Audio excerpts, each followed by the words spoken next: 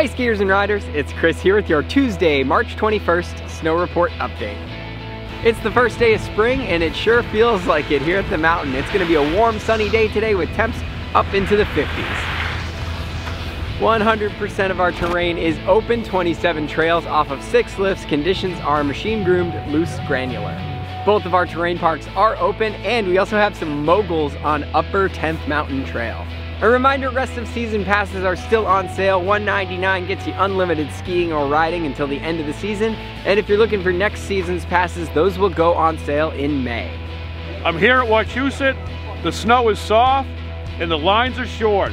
Hello, how you doing? Wachusett, having an amazing time. That's it for today's snow report. As always, for more info and to reload your tickets, go to wachusett.com.